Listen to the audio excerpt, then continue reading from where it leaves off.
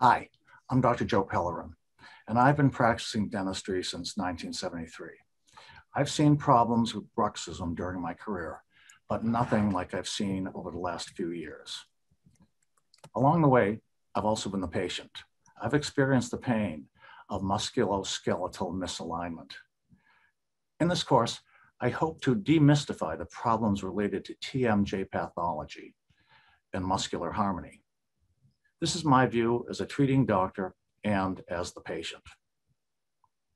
Hi, I'm Dr. Joe Pelerin, a practicing dentist in Auburn Hills, Michigan. I've been practicing dentistry for over 40 years, and during that time, I've seen many patients that suffer from bruxism, that is, clenching and grinding of the teeth. However, while I have seen it over the last 40 years, the last 5 to 10 years in my practice, I have seen a great increase in this problem. At some of the courses I have attended, other dentists describe this as an epidemic. Furthermore, along with treating patients in my practice, I am also a patient myself. Over 30 years ago, I began to notice shoulder, neck, and headache pain so bad that I went to a hospital and had an MRI taken. They could find no reason for the problem, and it was suggested I simply take medications. Even as a dentist, I was totally unaware that I was clenching my teeth. I had no tooth pain or jaw pain at all. Finally, I got a little pain in my left TMJ. I made a splint and found that my shoulder and neck and headache pain were alleviated. This was the beginning of a passionate journey to learn more about bruxism, the temporomandibular joint, and treatment modalities. I took courses from many experts from different points of view. And also, I treated my own patients and undertook my own treatment with the help of some local specialists. In the following CE course, I will present a basic description of TMJ anatomy and pathology and the relationship between the temporomandibular joint and muscle pathology. It will also encompass the various forms of tooth damage, head and neck pain that are related to this problem. On many occasions, the public at large and even some dentists refer to any of these problems, lumping them all together, and they say he or she has TMJ. Well, everyone has two TMJs. It has become a catchphrase to describe any problem with clenching and grinding, tooth damage, head and neck pain, and joint pain. I'll point out that while TMJ pathology predisposes people to bruxism, head and neck pain, in my opinion, it is not all about the joint. In fact, it is much more about the muscles. We'll also address the pros and cons of a number of contemporary treatment modalities. I will come back to this later in the course as I show how and why I was reconstructed to be comfortable and pain-free with treatment that not all clinicians will agree with or understand. However, while many academics and many clinicians may not agree with how I was treated, I can tell you, being the patient and actually having the pain gives you a much larger perspective that can only be obtained while suffering as a patient. I further have maintained my stable jaw situation and lack of pain for well over 10 years with no end in sight. To begin, let's look at some basic TMJ anatomy. The temporomandibular joint is at the base of the skull, just in front of the ear. It consists of the glenoid fossa concavity that ideally is the distal resting point for the condyle or head of the mandible. Between the condyle and glenoid fossa is the articular disc, a fibrous extension of the joint capsule. It is meniscus in shape.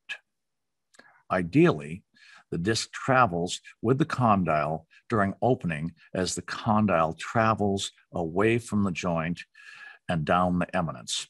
The three main muscle groups in play are the masseter and pterygoids, medial and lateral, also the temporalis. There are many types of pathology in the joint. They include arthritis, calcifications, bone spurs, flattening of the head of the mandible, but by far the most common problem is anterior dislocation of the disc. This video will explain this simply and clearly. The temporomandibular joint, the TMJ, is the joint between the lower jawbone, the mandible, and the temporal bone of the skull. The TMJ is responsible for jaw movement and is the most used joint in the body. The TMJ is essentially the articulation between the condyle of the mandible and the mandibular fossa, a socket in the temporal bone. A unique feature of this joint is the articular disc, a flexible and elastic cartilage that serves as a cushion between the two bone surfaces. The disc lacks nerve endings and blood vessels in its center and is therefore insensitive to pain. Anteriorly, it attaches to the lateral pterygoid muscle, a muscle of chewing. Posteriorly, it continues as retrodiscal tissue, fully supplied with blood vessels and nerves. The mandible is the only bone that moves when the mouth opens. The first 20 millimeter opening involves only a rotational movement of the condyle within the socket. For the mouth to open wider, the condyle and the disc must move out of the socket, forward and down the articular eminence, a convex bone surface located anteriorly. This movement is called translation. The most common disorder of the TMJ is disc displacement, and in most cases, the disc is dislocated anteriorly. As the disc moves forward, the retrodiscal tissue is pulled in between the two bones. This can be very painful, as this tissue is fully vascular and innervated, unlike the disc. The forward dislocated disc is an obstacle for the condyle movement when the mouth is opening. In order to fully open the jaw, the condyle has to jump over the back end of the disc and onto its center. This produces a clicking or popping sound. Upon closing, the condyle slides back out of the disc, hence another click or pop. This condition is called disc displacement with reduction. In a later stage of disc dislocation, the condyle stays behind the disc all the time, unable to get back onto the disc. The clicking sound disappears, but mouth opening is limited. This is usually the most symptomatic stage. The jaw is said to be locked as it is unable to open wide. At this stage, the condition is called disc displacement without reduction. Fortunately, in the majority of cases, the condition resolves on its own after some time. This is thanks to a process called natural adaptation of the retrodiscal tissue, which after a while becomes scar tissue and can functionally replace the disc. In fact, it becomes so similar to the disc that it's called a pseudodisc. There are various forms of TMJ pathology, and the video explained the most common problem. With a disc out of position, the muscles try to keep the fossa and condyle in contact, but work overtime because the disc is not in between them anymore. However, does everyone with bruxism problem need to have joint pathology for them to clench and grind? The numbers don't add up. Many estimate that at least 30% of the population suffers from bruxism. The ADA says up to 95% of the population suffers from bruxism at some point in their life. A very recent survey, February 2020, poll by Dentaltown indicates that 63% of those that suffer are between 35 and 55 years of age, with another 22% between the age of 18 and 35. The same survey said 38% of dentists have noticed an increase in young patients who have been previously treated with orthodontics. Some estimates of people with TMD, or temporomandibular joint disease, are between 10 and 12%. I think that is high. It's clear the number of people with bruxism problems don't all have joint problems. I believe people can have a perfectly healthy joint, and with enough stress, they will brux. Now, let's look at the problems that are related to bruxism. One of the most common and easily recognizable problems related to bruxism is wearing and flattening of the teeth, both anterior and posterior. Even if the patient is not aware that they are clenching and grinding their teeth, the dental professional can easily see the wear. This is an ongoing problem. The patient should know if they don't do something to intercede, the problem will continue with more tooth damage likely, and pain may also result. This will also result in more dental work being required. While tooth fracture and fracture restorations can occur during chewing, especially when biting on a hard object or hard piece of food that you didn't know was there, clenching and grinding of the teeth is an increasing problem that can cause tooth damage even while you're sleeping. Gum line notching of teeth. Many have attributed this gum line notching or ab fracture to toothbrushing. And while this may have some effect, more and more professionals understand the notching relates to tooth clenching. As jaw muscles contract and the teeth are forced together, the root of the tooth is held in the bone. It can't move, but the tooth can flex, and these flexural forces are manifest mainly at the gum line, causing minor chipping or ab fracture at the gum line. Bone loss. Loss of alveolar bone, which is the bone that holds and supports the root of the tooth, could happen for many reasons. Gum disease is by far the biggest cause. However, bruxism can be another factor. Even with healthy gums and bone, the forces of clenching and grinding can contribute to bone loss. And unless this is recognized and dealt with, even with healthy periodontal system, bone loss will continue. Root canal treatment with no caries or other causes evident. This is seen on many teeth that we call virgin teeth. No decay, no filling, yet still it needs a root canal. How can this be? As your muscles contract and the teeth come together under extreme pressure, it can push the root into the alveolar socket, pressing on the nerves and blood vessels at the end. When this goes on long enough, blood supply is interrupted and the tooth nerve and blood supply will die. Resorption. Under trauma, cells around the root called osteoclasts can be stimulated and actually eat away at the tooth. This is different than decay and worse. It usually results after some type of trauma. In this case, I, and a lot of root canal specialists, believe the trauma of clenching and grinding is making this more prevalent today. Generalized tooth sensitivity, typically to hot and cold with no underlying dental cause. Many patients will come in and say, all my teeth are very sensitive to hot and cold, and they don't have any dental problems. Same issue as described in root canal treatment, with no apparent cause evident in these people.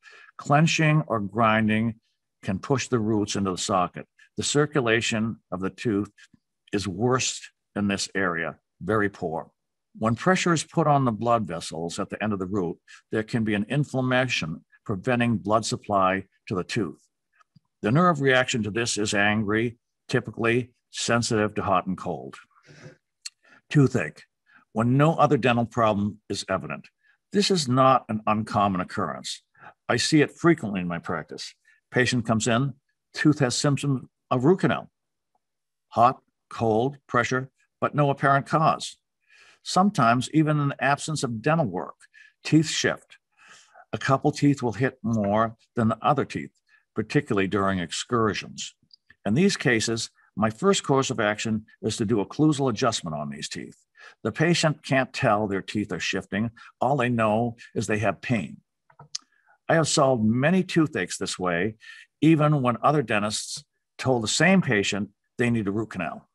Extremely tight cheek muscles and inability or difficulty to open or open wide. Again, many patients may be clenching or grinding and not be aware of it. They have tight, very tight musculature. The dental professional can pick this up during routine exams and have follow-up questions to see if intervention is appropriate. Vertigo or balance problems. The head of the condyle is directly in front of the ear. The center for balance is in the middle ear. Under force, it can push the condyle backwards, pressing on the middle ear, resulting in vertigo.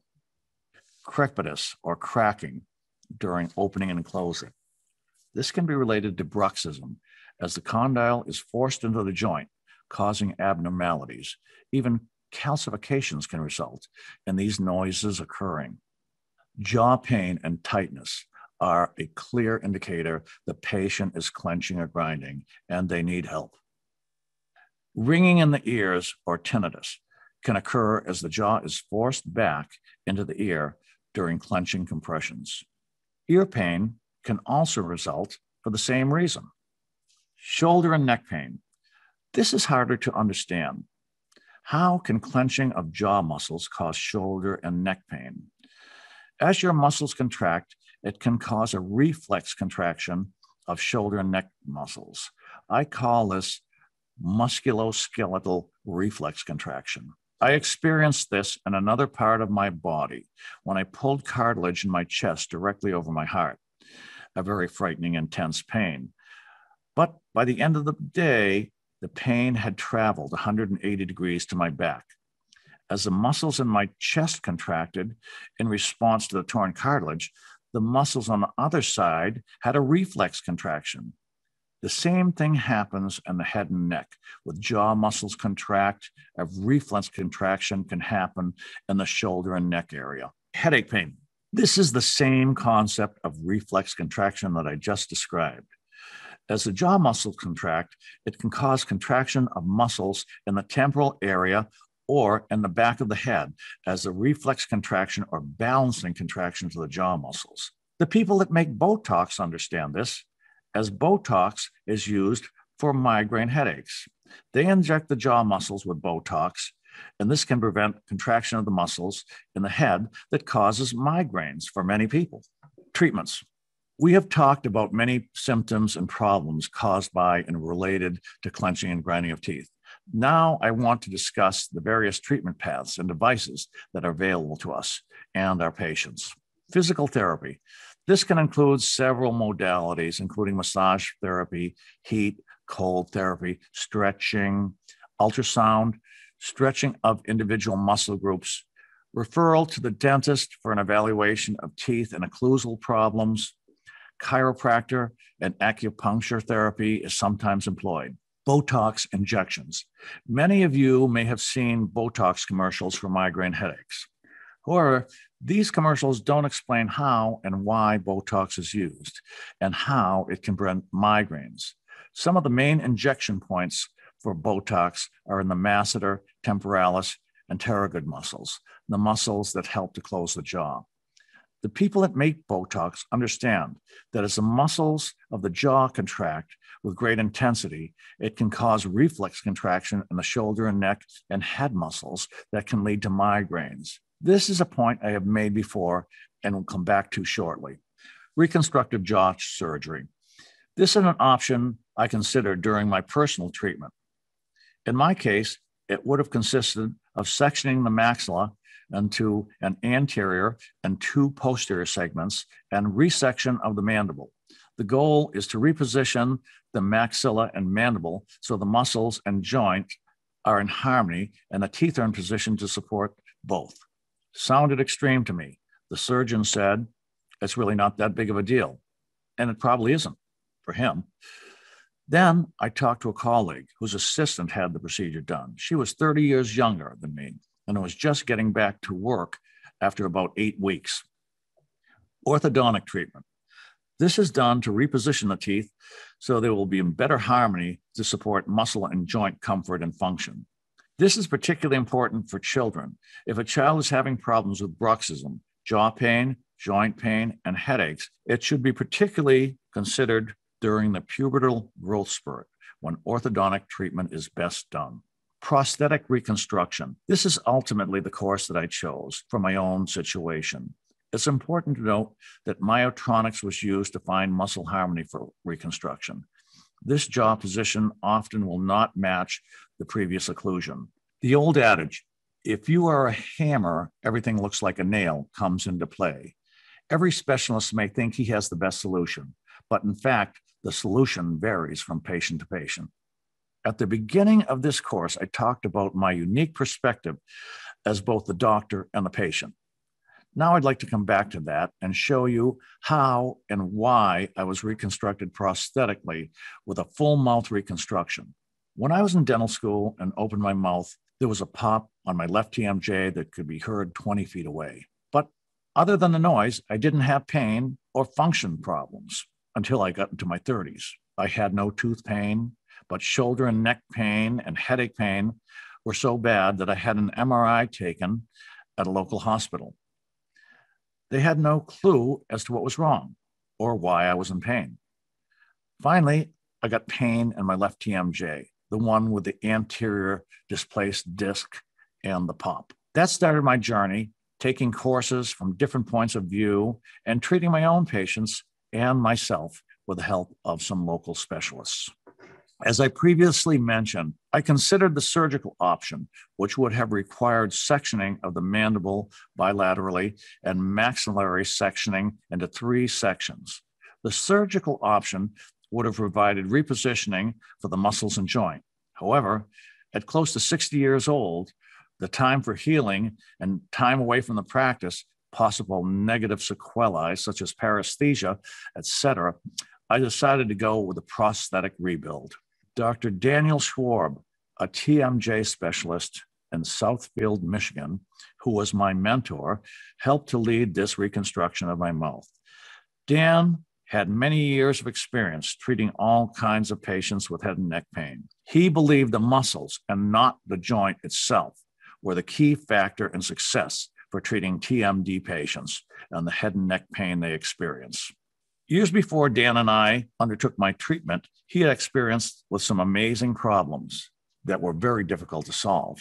In the early days of treatment, 80s and 90s and even before, surgical intervention was done to reposition displaced articular discs. Even more extreme, in one Illinois experiment, a group of nuns from Chicago area had their condyles surgically removed. The thought was, these condyles are causing the problem in the joints, so let's just cut them off. These poor nuns were now dental cripples. No one knew what to do with them, and they came to Dan for help. Using myotronics, he was able to find the muscles' position that was happy. He was able to rebuild them with splint therapy to support the jaw and muscle position of harmony. Even with this calamitous situation, Dan was able to restore these nuns to function in relative comfort in an almost impossible situation. This is a cone beam radiography of my reconstruction and joint position with Dan's help and the help of a local prosthodontist. Again, with the aid of myotronics and computer tracking, Dan was able to find where my muscles would be most comfortable. I was originally a Class 2 Division 2 occlusion with my mandible forced too far back into the joint and my vertical dimension overclosed. With myotronic guidance, my vertical dimension was open about 6 millimeters and my mandible advanced about 7 millimeters.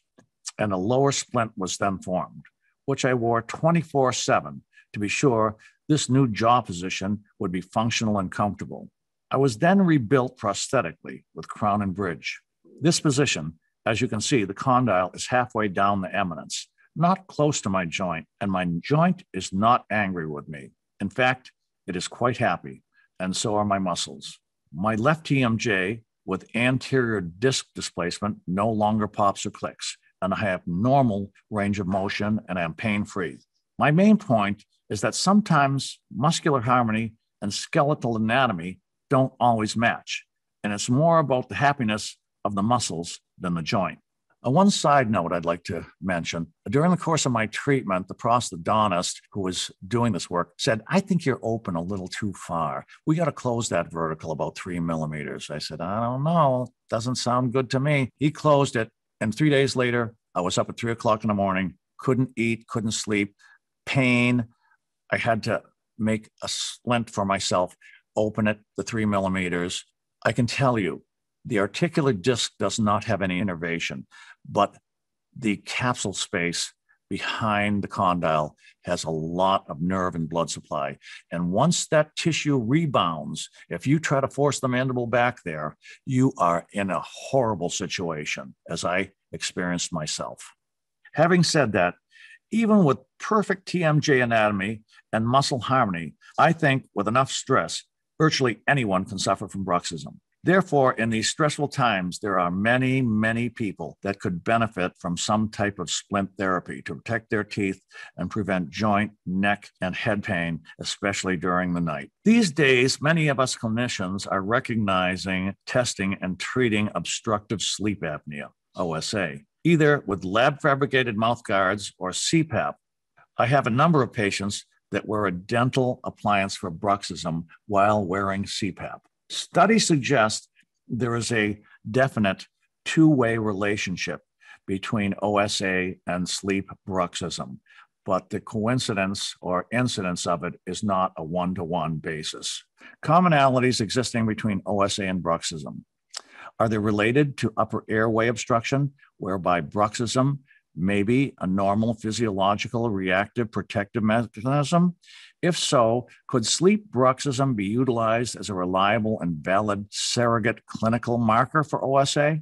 A study at the University of Houston Medical School assessed the prevalence of bruxism and GERD among 300 people with OSA. They found that 25.6% of these patients also suffer from bruxism.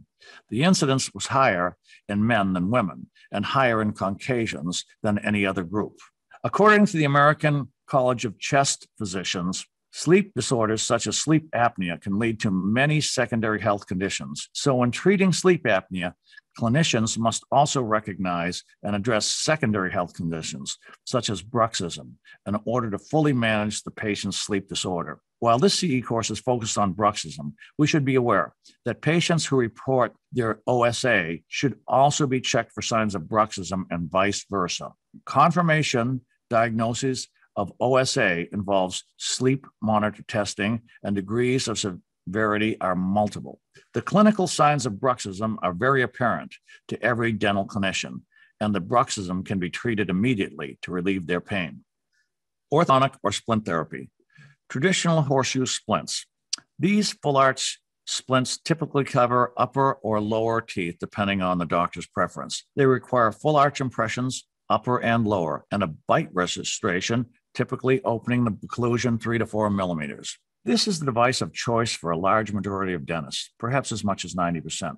They require lab fabrication and usually have a hard construction, although devices with a combination of hard occlusal and soft counterside are also made. I have made many of these devices myself over the last 40 years. They require frequently adjustments in both the fit of the retaining teeth and the occlusal side of the appliance. I've also worn these devices for many years myself. The advantage of the horseshoe splint is that all the teeth are protected, upper and lower teeth, and reports of bite changes or shifts are rare. It is a device most of us are comfortable with, since most of us were taught this procedure as early as dental school, and we're just used to it. The disadvantages of the horseshoe splint. Chair time to take impressions and fit or spot the device on delivery. Although many patients wear the device, many more have a very hard time with a full arch appliance. Many have told me it's just too big. I have a hard time wearing it. Another is the cost, with lab fees and chair time required. These typically cost $500 to $600 or more, and many patients, especially if they don't have adequate insurance, they find this an obstacle. Studies show that although this is plastic between the teeth, it does very little to reduce muscle activity. In fact, studies done by NTI show it can actually increase clenching forces. Many of my patients have reported when they wear this device, their jaw muscles are still sore and fatigued in the morning. Another problem, many patients don't wear these devices every day. Some are episodic use, and if it's left out for a while, the teeth can move and the device won't go back in, and they are very difficult to spot or adjust in. Posterior pad devices. These devices typically cover the bicuspids and molars, either in the upper or lower arch. Dr. Harold Gelb was one of the first to introduce these posterior pad devices. He used kinesiology to determine the correct vertical by having a patient extend their elbow to shoulder level, pushing down as he checked different verticals. Pushing down on the patient's elbow, he found where the patient had the greatest ability to resist. This was the best vertical to build to. Today, this procedure is still done, although many patients insert myotronics for kinesiology to determine the correct vertical. Myotronics uses TENS units to relax the muscles. Then magnets are inserted in the gum line, upper and lower, midline, and it is tracked on computer, determining the ideal vertical, and this is where the device is built. Some people find this device easier to wear than full arch devices. In theory, you are building a splint where the muscles are in their happy position. As a negative, these devices still require upper and lower impressions, extreme bite-taking measures if myotronics are employed, and laboratory fees. If myotronics are employed, some dentists charge as much as $2,500 or more for the device. The NTI, or NTI-TSS, this is also called the nociceptive transmitter inhibition tension suppression system.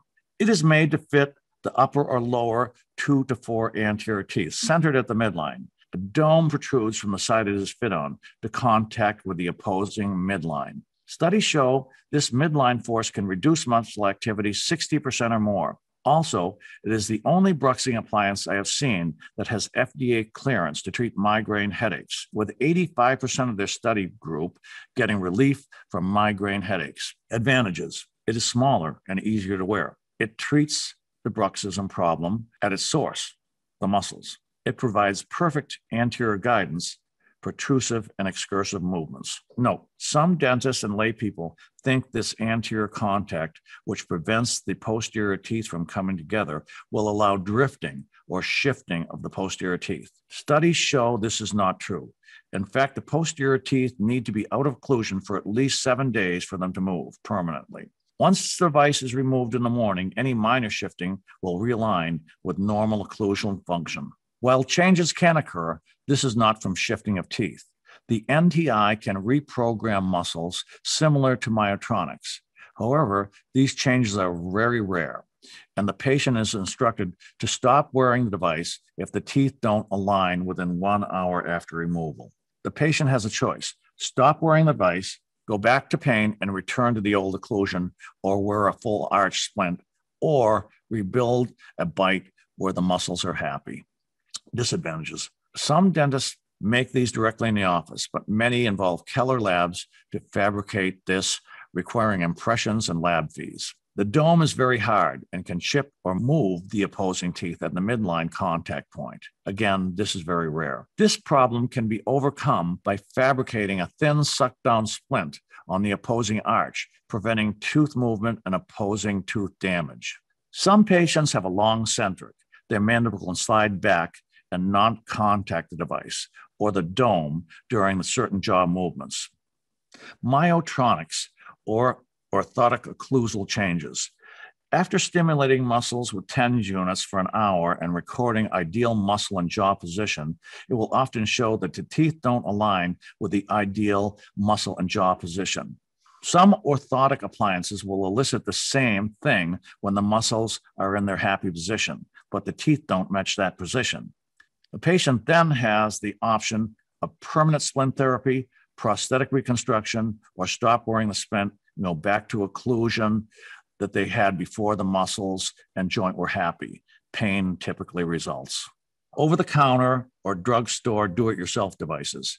Typically, these devices don't work or fit very well. Some of them make the problem worse, as people tend to clench or more into the soft or ill-fitting devices. Also, they have very limited durability at best. The appeal for the patient is they're cheap, they're easy to find, and you don't have to visit the dentist. The clear disadvantages, as we professionals see them, I already mentioned. They're ill-fitting, they can cause the patient to actually grind more, and they don't last at all. I have tried and used every one of the professional treatments and devices I have shown you on myself and on my patients, or both. The device I have come to use most often is Grind Relief. It is an anterior device based on the mechanism of action of the NTI. It can be formed over the upper or lower anterior 6 to 8 teeth. Larger than the NTI, it allows the patient with long centric to still contact the device. It consists of a heat-resistant shell with a dome or bar built inside the tray. Inside the shell is pre-inserted thermoplastic, which can be refit as many times as desired by immersing in hot water about 160 degrees. This device is best fit by the dentist or trained auxiliary, and it is best made with a opposing clear splint. This is where the best results come for the patient. Unlike the NTI, it puts pressure on the upper and lower midline at the same time, doubling the mechanism of action. Some studies have shown that the central bite force concentration can reduce muscle activity. But rather than rely on that, you can try the simple test at home. If you were to take a pencil and place it between your back teeth, you'll find that you can pretty much bite right through that pencil. But if you take the same pencil and put it between your upper and lower front teeth, the midline, you can't exert nearly as much force. This is how and why Grind Relief N is so effective. Here are some of the advantages. Typically, it takes about 10 minutes. There's no lab fees, no impressions. It can be formed that day for temporary relief or long-term treatment. Very little adjustment is necessary. It can be refit easily with no limit. It is a tight and secure fit. It is low cost to the dentist and one-time fitting with no lab fees. Easy for the assistant to make with no dentist involvement on the fitting. The product even comes with a 3-year wear guarantee. It is the only device I know of that is really suitable for children with moving dentition, as it can be reformed indefinitely. The following video will show my assistant forming the Grind Relief, and you can see how easy this is. It takes her very little time, and if the patient doesn't like it, it can be refit again. This is a demonstration on Grind Relief. Here it is coming in the package, and Nicole is going to show how we soften this in a couple different ways. We have instant hot tap water at our office. So what we do is we use instant hot tap water, and we're going to soften this, and you'll see how that changes from white and hard to clear and soft. So she's going to drop that in the shell side down, thermoplastic side up. Okay, so the device is now softened, and you can see that it's clear and soft. Now, Nicole is going to remove that and show she's wetting her fingers. We typically do that so that the thermoplastic tends to stick less. And by the way, this is quite formable. You can go to the mouth directly with this. It is, you can see how soft. She's folding that thermoplastic into the shell. And this is what we do before we go to the mouth with it. Most people like this on the lower, although you can also fit it.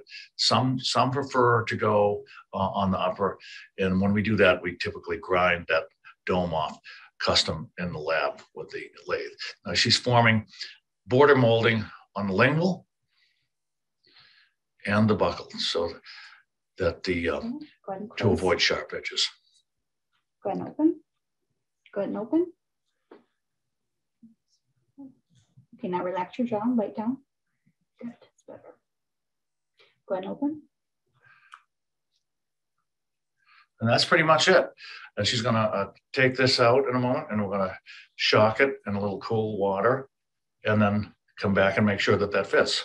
Okay, so she's lifting this on and off sometimes a little bit as it's setting so you don't lock on there. If you leave this on too long, it's possible, although happens very, very seldom, that it can lock on, but she's lifting it to make sure that doesn't happen. Nicole is going to just give it a little shock here to get it in the final set, just to cool that, and then she'll come back and make sure that it fits. If there's any problem, you can do this as many times as you want. If it's too tight, back into the hot water and loosen it up if it's too tight. That's one of the more common problems with it. Okay, now she's back in after she gave it a little shock. Make sure that fits. Like I said, it can be adjusted. You don't have to grind on these things. Your best thing is to go back to the hot water if you don't like the fit, and you can do it as many times as you want. Typically, I'm not in the room when this is being done. I'm doing a crown prep somewhere else, and she does this, sometimes multiple times during a day. The real beauty too, patient doesn't have to get impressions off to the lab and get this a week, 2 weeks later. They've got results today. You can use it as a temporary splint or permanent. Now we have a model here. We're going to use our little suck down, an O2O clear splint. Now, Nicole has one here that's formed, and we sometimes will do this. So we're making the Grind Relief on the lower. Sometimes we'll do this on the upper. Make sure we don't get any tooth movement, gives a little more vertical. Some people like this addition, and they can only get this at the dentist. Like the NTI, Grind relief can cause the muscles to relax and reprogram, like what myotronics or the NTI can do, causing changes in the occlusion. If bite or occlusion does not return to normal within 1 hour after removal, the patient is instructed to discontinue use. Again, this is very rare. Out of 10,000 appliances, we have about 3 reported instances, and the occlusion will go back once you start wearing the device if you choose to do that. However, patients usually going to go back to a painful situation in which the muscles are not happy. After initial forming, the device may shrink over time, making it tight and sore on the teeth or gingiva. The patient should know an adjustment may be necessary later. Simply heat the device in hot coffee temperature water for 10 seconds. Reseat and lift the device until it is loose enough and comfortable. Of course, an extra fee is appropriate here. I charge what I feel the patient can afford based on their insurance and ability. Many clinicians charge the same fee they charge for a lab fabricated device, hundreds of dollars. I have found several CDA codes that work for billing purposes. Some practices I've heard from have applied this device to get the patient out of pain today. After a wait and see period, some of them move the patient to a more expensive, complicated modality. For most, the problem is solved, and we get to be the hero. I get referral patients from this. In summary, we have looked at TMJ anatomy, different TMJ pathologies, the sequelae, which involves much more than the teeth. Also, professional intervention, from surgery to orthodontic treatment to prosthetic reconstruction. One thing is certain, in this stressful COVID-19 era, Bruxism is at epidemic levels. Virtually every dentist is seeing an increase. This recent article in the news from a New York prosthodontist typifies what many of us are seeing. The ADA estimates that 12% of the population may suffer from TMJ pathology. They also say 95% of people will brux at some time. It's clear you don't need TMJ pathology to suffer from bruxism. Now, let's look at the professional orthotic appliances available as a group. You have the full arch splint, which has been around for close to 120 years. You have the posterior pad devices. One of the first to advocate these was Dr. Harold Gelb. And now with myotronics, you have a new and more expensive version available. You have the NTI appliance, which is smaller, easy to wear, and reduces dangerous muscle activity. More recently, you have the grind relief, which utilizes central bite force concentration, similar to the NTI, but extends occlusal contact into the bicuspid area. And with built-in thermoplastic, is formable in the office that day by an auxiliary. It doubles the force of the NTI, putting pressure on the upper and lower midline at the same time. A large number of dentists, perhaps as much as 90%, form the full arch orthotic because that's what they were taught from dental school, and it has become somewhat of a standard. Also, change is always difficult. However, as one of my esteemed colleagues pointed out to me recently, what he doesn't like about the full arch orthotic is not only the time, impressions, models, lab fee, delay in getting the appliance what the patient needs right now, an adjustment, but the fact that many patients come back and say they can't wear it. It's too big, too bulky, too tight, and many patients are episodic in their wearing. They may leave it out for a couple of weeks. After this time, the teeth may slightly move and the device may no longer fit. Also, new crowns or restorations may require adjusting the device. No one device is suitable for every dentist or every patient, but the more options we have for treatment of this increasing problem, the better we will be able to treat our patients. Finally, no matter which appliance we choose to treat our patients, perhaps most importantly, we have to identify the patients with this problem, and it is huge. We are all so busy treating the task at hand, whether it be a crown, endo, routine restorative, or hygiene. We're focused on what we're doing. And I believe a high percentage of patients that need treatment are going undiagnosed, perhaps as many as 70%. I've gone through a number of maladies related to bruxism, from shoulder and neck pain to headaches and tooth sensitivity. I think the entire staff should be aware of the top 5 signs. This includes the assistants and hygienists, the entire team. According to Blumenthal et al., only about 40% of the people suffering from nighttime bruxism complain or self-report, and pain is not always present at the onset of sleep bruxism. So we need to look and then ask.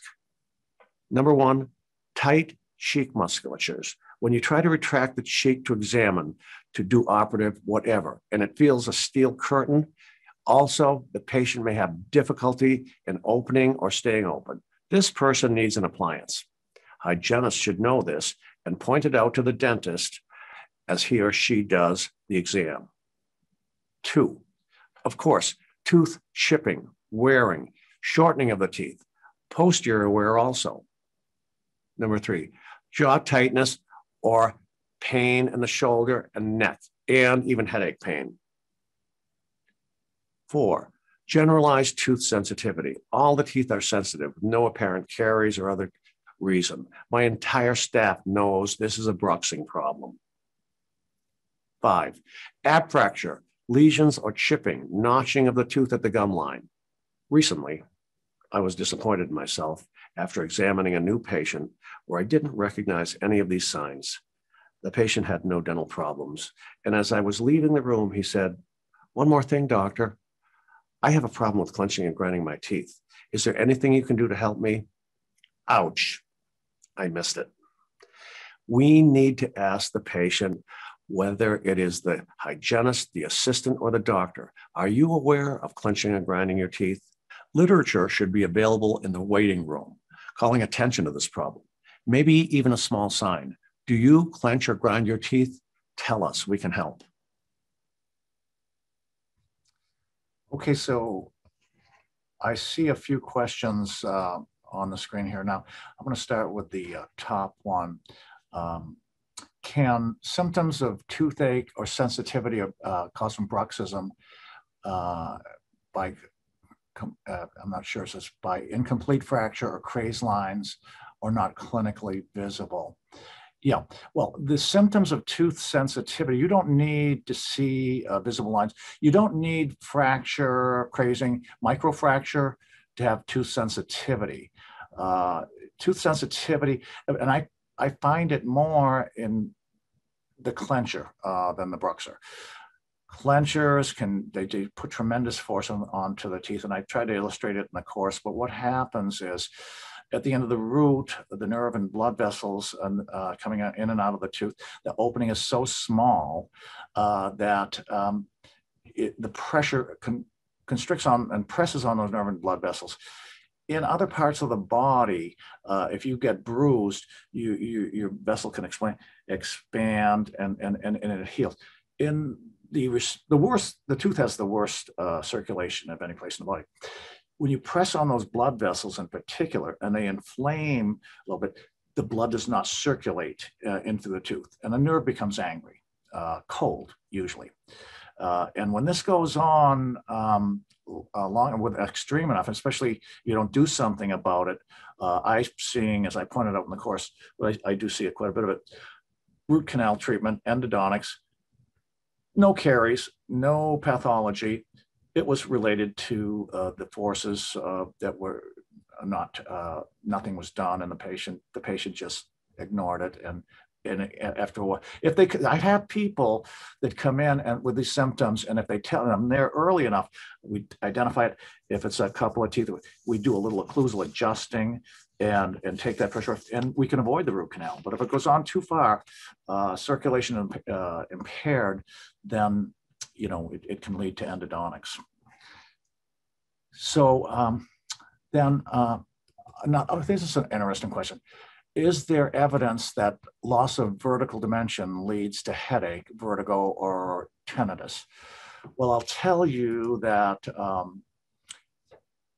all of these headaches, you don't need loss of vertical dimension to have that happen. It can be the overactive muscles, and I've tried to point it out in the course, how they can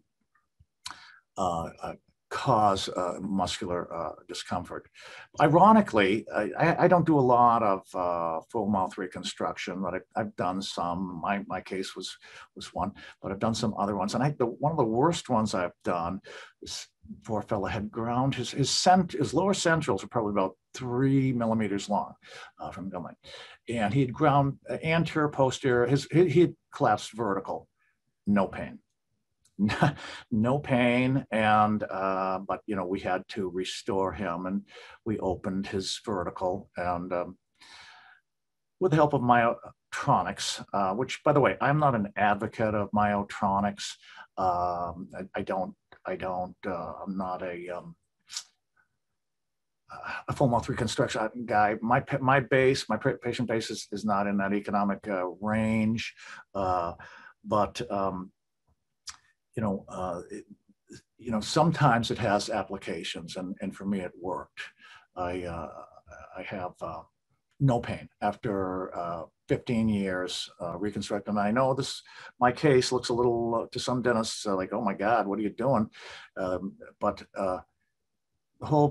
in my course, I really think that TMJ pathology predisposes people to clenching and grinding, as airway obstruction does. There's links there, but it's not a one-to-one link, and so that it's an individual thing. You got to look at the patient. I've got a lot of patients that some have airway obstruction. When I suspect that, I'm going for a sleep study, and whether it's they're using a CPAP machine. I make a lot of Moses appliance myself, and I in fact wear a Moses myself, and so that airway it's part of the problem, but it's not every single. It's not a one-to-one link. Okay, so here, okay. Oh, no. In some cases, would you consider addition of resin rather than occlusal adjustment? Well, I didn't cover it in the course, but if people are getting prematurities, particularly posterior prematurities, you've got to take that out, or they're going to get hyperactivity of the muscle in those areas. I don't do a lot of reestablishing cuspid rise with resins, but I do have doctors I know that do it, and they have success with it. By the way, I'm a big fan of cuspid rise. I think that anterior guidance, cuspid rise, it's ideal. Unfortunately, I see a lot of patients with no anterior guidance at all, and they still need help. So it's in an ideal world, yeah, you could do all that stuff, but not every. The people that I treat, they're in pain that day when they come in. And what I love about the ability to provide treatment the same day is they get the help they need today. And they're very grateful for it. I've had great success with that. Okay, put this up here.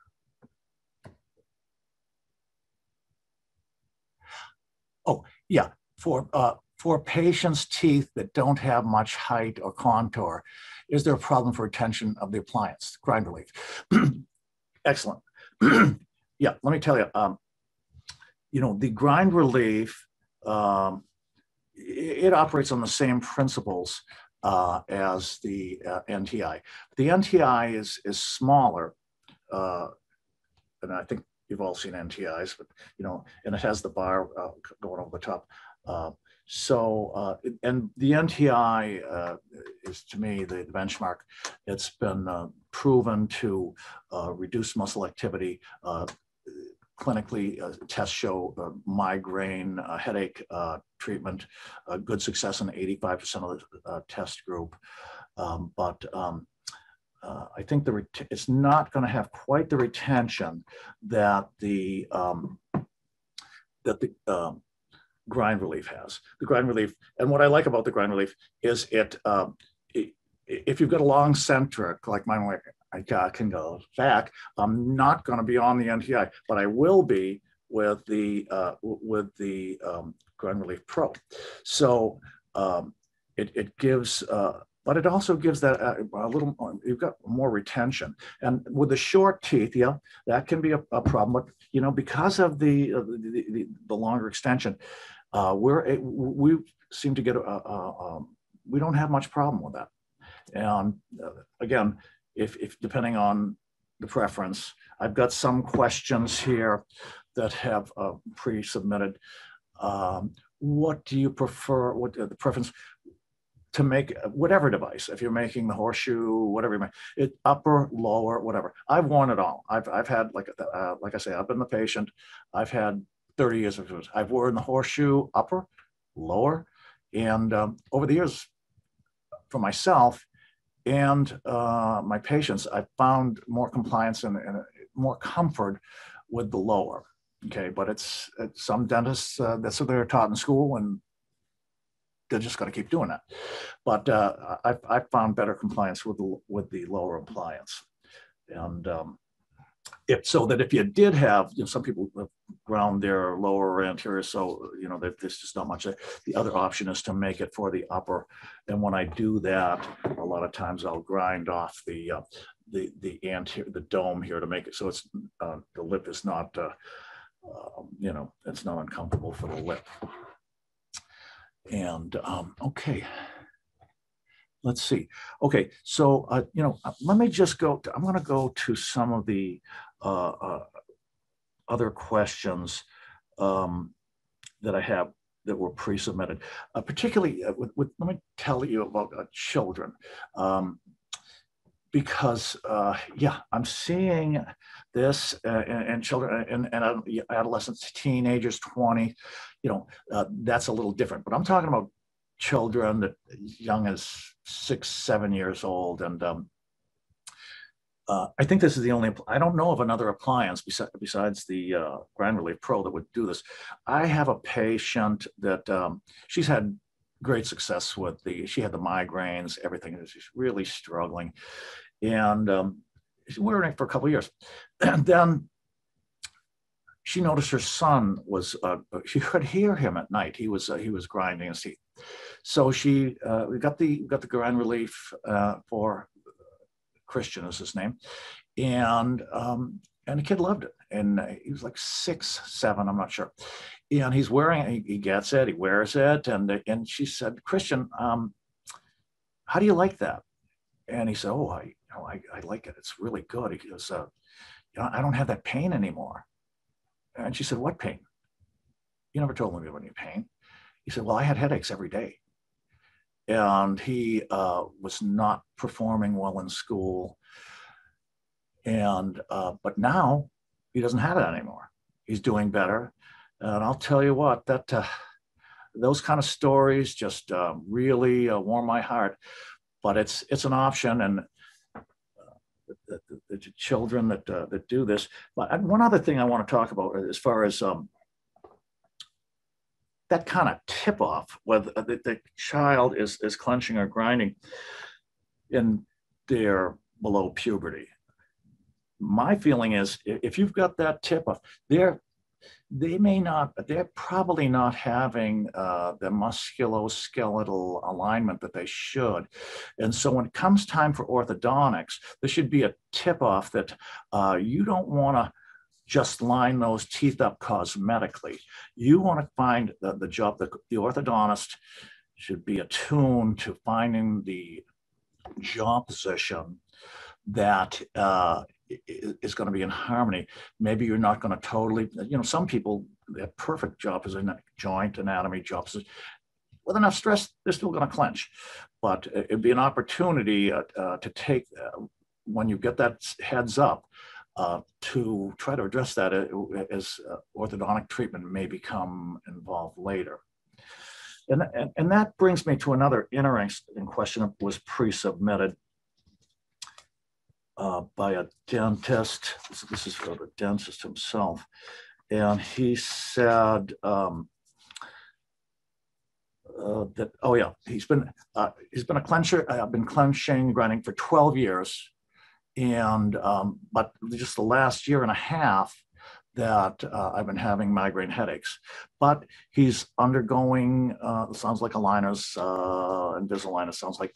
So he's wearing aligners to try to get for cosmetic improvement and such. But how do I treat my migraine headaches and all that? And I started thinking about, well, gee, how I can't wear the implants, and what am I going to do? He's got to have the aligners in there. And I thought, what? You know what? Wait a minute. Need to go back. Stop the orthodontic treatment. Get yourself into the harmonious muscle joint position. And I would recommend, I don't know, you don't have to do myotronics, but typically opening the vertical is going to be where you want to start. You start with a and wear a splint, and you might wear it, 24/7. And then when you find out, okay, this is where my anatomy is comfortable. Sometimes you can, after that, you can switch onto the bonding on with composite or such, opening that vertical, keep it in. It's like a bonded splint, and they function with it. Okay, now you've got, you know where you would be happy as far as more pain-free and such. And then look at the orthodontics and say to the orthodontist, okay, this is where I'm good, but I don't want to wear this all the time. How about we bring the teeth into that position? And I think that it's a more practical way to look at it. Bruxism in children, is it related to respiratory pathology? That's a good one, because, and absolutely, let's take a look at that. That would be, now you want to go to your ENT, take a look at the tonsils, adenoids, the airway, because there's definitely a link. But, again, I'm not sure it's a one-to-one link. Any more than you have to have TMJ pathology to predicate bruxism. As the ADA has said, 95% of people at some time in their life will brux, and they don't all have TMJ pathology. So, okay, here's another. I'm glad somebody asked this. Okay, because I see Amazon sells grind relief. How is patient compliance with grind relief? Is the appliance too bulky? I haven't had a lot of problems with the bulkiness of it. It's actually smaller than of course, the horseshoes and such. But I haven't had this problem. But it's the point. I'm glad you brought about Amazon, because I've sold these devices. I tried to be altruistic, I guess, and because so many people have these problems. I looked at the over-the-counter devices, and I'm like, oh my God, they're junk, terrible. And I wanted to help as many people as I could, and so I did put it there. But the problems that I ran into were not, we have a 4-star rating, okay? 60% 5-star, 20% 4-star, tremendous stories of success. But I found by and large that the public at large is just not smart enough to understand the difference between what I'm doing and a $9 rubber horseshoe. And so we spend this money and try to get the website right, and 90% would bounce. And so it just wasn't, it's just something. And then if they got it, some of them, look at the video. No, I have time for that. It just doesn't work.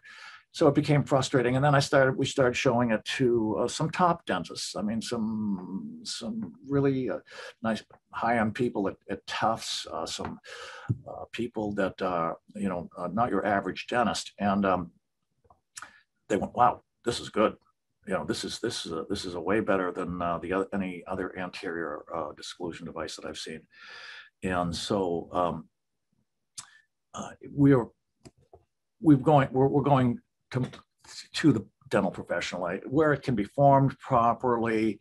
And there's different modifications. Sometimes you might have to do a little adjustment. The patient has long cuspids and this interference. You might have to adjust the appliance so that you don't, so that they need to have primary focus when they bite together, and it will adjust. It self-adjusts right at the midline, upper and lower pressure at the midline.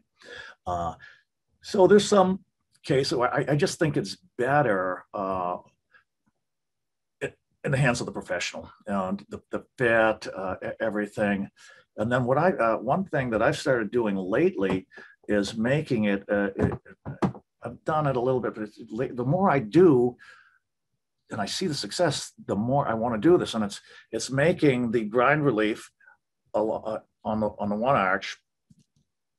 And well, you can see, I don't know if you can see this, there's a full arch suck down 020 splint on the up. And when I do that, I get a little extra vertical. The free glide of the mandible is just so smooth. And I'm getting some great results with that, so that I'm doing it more, especially, no, it is not something that's necessary. It's an option. You can do it, you know, and I've had some level of success. The grind relief alone has been you know, it's been a tremendous asset. And I did it because I was led to it because I had a lot of patients. I was making the $500 horseshoe, and people come back and apologize. I'm sorry, doctor, I can't wear this. I just can't, it's too bulky. And I started experimenting and finding with prototypes, and I found much better compliance and comfort. They would just much better success, clinical success. So that's what got me started on it, that along with my own being the patient myself. So one particularly with this combination device, I have a friend, good friend, he's married a gal from Thailand, and I made her the grind relief before, but now she lost it, and she's got tinnitus, and she's got vertigo so bad that she can't drive the car, and she's got shoulder pain, neck pain, headache pain. And I said, Nathapam, I think I'd like to try that. I think this could help you. Oh my God. She says, you know, I talked to a week later. She said, oh my God, within one day, the tinnitus had resolved, the vertigo gone, and her head and neck pain. And then she says, but I got so much energy. I stay up till 1 o'clock. And I'm like, well, Nathapam, that's great. But, you know, it just made it's nice to make money. But I'll tell you what, there's that kind of satisfaction is priceless. And, you know, I get that. That was an unusual case, but it shows, you know, how multifaceted these comorbidities are. And they are, I guess, as I go through the course, I can't emphasize enough that I believe is way underdiagnosed. There are, you know, you're looking for the tooth fracture, the caries, the periodontal disease, crowns, restorative operative dentistry and such. And I think under the radar, these people are there. They're there. And so one of the things also that I like to do in my office, well, by the way, another question that I had is, how do you convince people that they should do this? I don't think it should be a one-man show. My whole staff is so attuned to this, whether it's my hygienist, my assistant, that this message, a lot of times, yep, they got it, and they, you know, I go, yep, that's right. I feel that cheek musculature. That's a clencher, and you know, it's right there. But it's like the pink elephant in the room sometimes. You got to start getting tuned in on it. These people need help.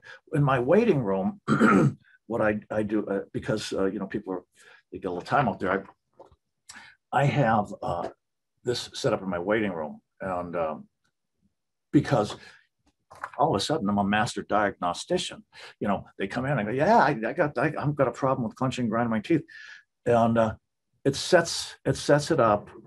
There's a lot of people, and it's the stress today. There's no question. One of my pre-questions was, how can you relate stress to bruxism? Well, I mean, you don't have to be Sherlock Holmes here. This is, you see what's going on, and I've practiced long enough. What I've seen before and what I see now is that the stress levels are unbelievably high. And so that I don't have a clinical study, but I can tell you that I think most people can associate the high degree of stress with this hyperactivity of the muscles. Let me see. Do we have anything? A lot of thing about children and teenagers. Yeah, the pedodontists are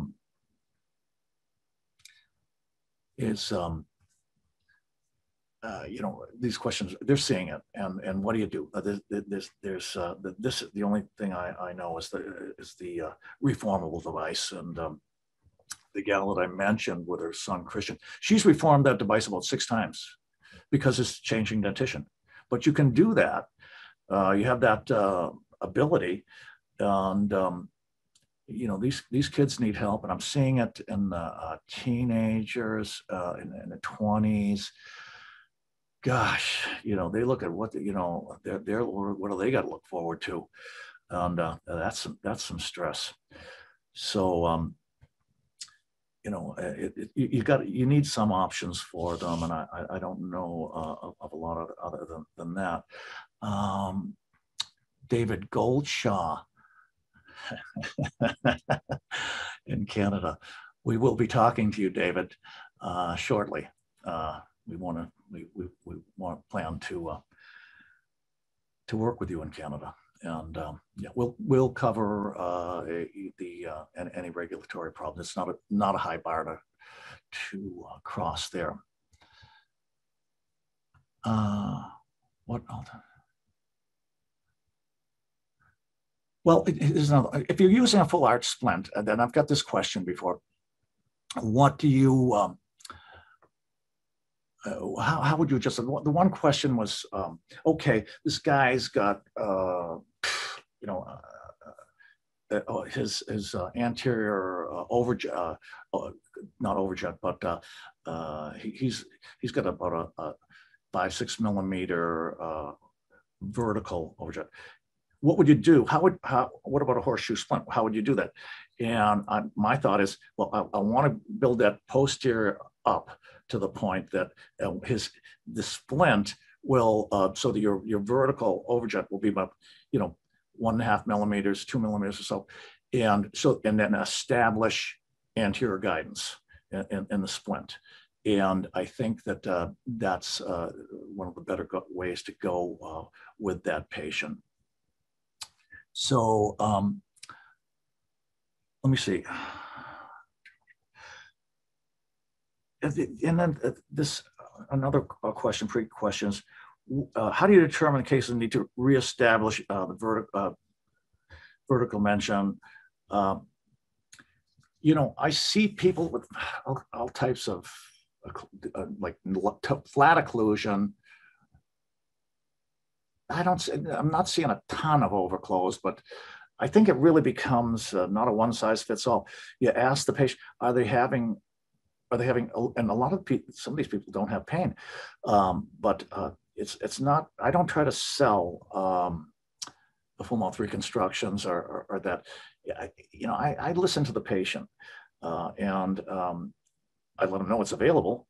It's not going to be cheap. It's not going to be easy, but it can be done. I have a practice where I treat the average person. They're not all loaded with money, and I'm interested in trying to help as many patients as I can to keep them comfortable and functioning. The gamut's open there as far as what to do with these people, but I kind of let them guide me, and I let them know, hey, we can do this, but if they can't, I try to manage them and get them functional, and I do that in a high degree of patience. One of the biggest things is not just getting to get the device, but having them wear the device, compliance. And so the problem sometimes with, if the device is, you can't adjust it. If they leave it out, so people wear these episodically, so that, they leave it out for a week or two. And if you've got, a device that, for example, a horseshoe that's, it's in the teeth move slightly, that's not going back in, and good luck trying to refit it. Spot that out. And so I like the ability to have it reformable, whatever period of time later, because these, like, again, even the pain is episodic. One of the questions I got here is, how can you tell when a patient is stopping, they're not bruxing anymore? And I have people say, well, I decided I'm not going to do that anymore. So I said, well, that's fantastic. That's something. When you're sleeping, you can control that. But, it is something that is so stress related. I had a gal, she was a assistant of mine years ago. She came in. I don't have many people that come in with a primary symptom being ear pain, but she did. She had ear pain and had been to the ENT 10, I don't know how many times. He said, Carolyn, there's no ear infection. Why don't you see your dentist? Well, that was nice. And a lot of them got that. I made her a splint, boom. She was good. She was good, So I didn't see her for a couple of years. And I said, so Carolyn, how are you doing? Are you wearing the splint? She goes, oh, no, I don't need that anymore. What happened? She goes, well, I changed my job. I got a new boss. He's much nicer. And it was like, well, there's a case study in stress. And so it comes and goes. But my personal feeling is that even with, you've got good occlusion, cuspid rise, anterior guidance, everything's good. With enough stress, you could use some help, particularly at night. Now, for me, I wear the Moses because at night, and if I take a nap, I've got the grind relief in. I lift weights, I got the grind relief in. Sometimes I'm driving. I don't go anywhere without it. I got mine in my pocket right here, but it's something that when you can feel that stress coming on, I think it's helpful to intercede. So it's let me see if any other questions here. Let's see, nothing new there. Okay. Oh, we got. Okay, you see anything new there? Okay. All right. So then I'm going to go to maybe some other of the pre-submitted questions.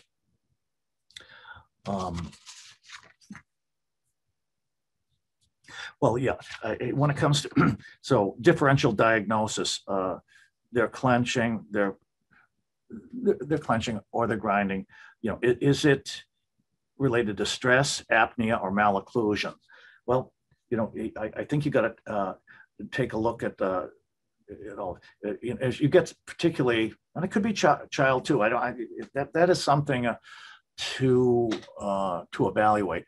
And when I see people with typically it's larger people, and you're looking at airway is just obstructed.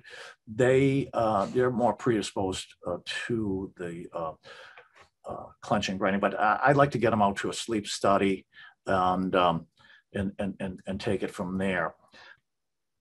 Okay.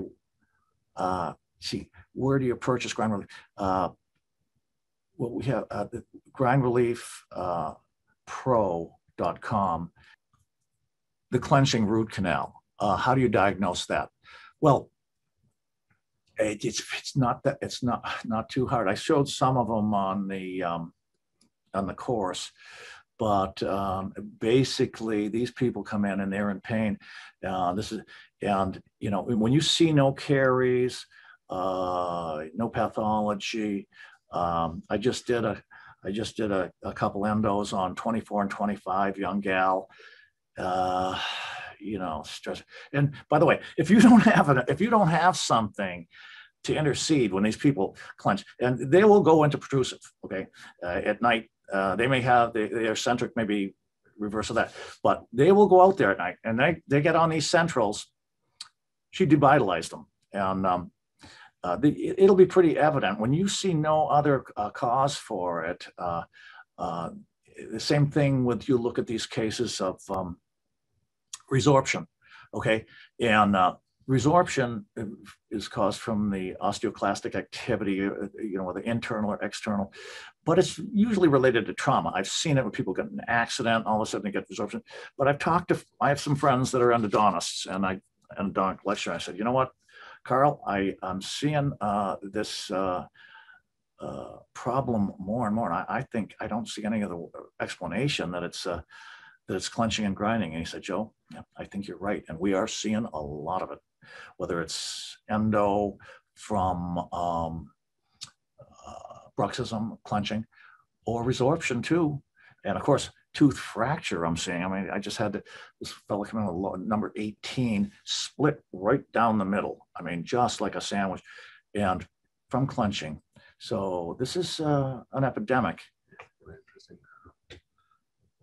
How about, yeah, Botox.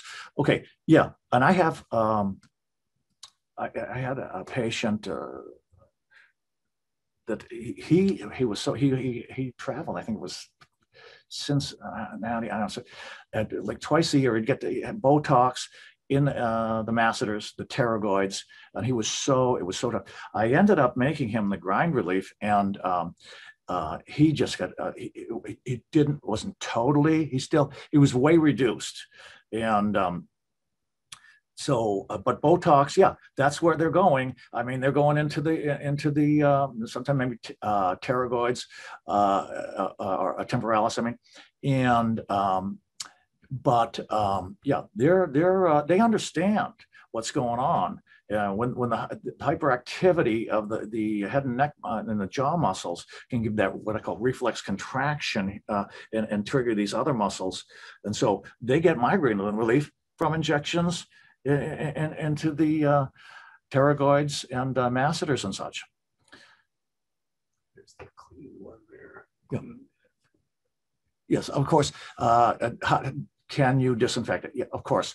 And you can, you know, various, there's denture cleaners. We're probably going to include in our kit a professional with our package, the disinfecting powders, but you could go also with a peroxide, and you can brush it. It's not going to damage it. So that's disinfection is not a problem. My reconstruction looks good. Okay, yeah, it's. It was the option, you know, from me, you know, let me just tell you one thing about my reconstruction.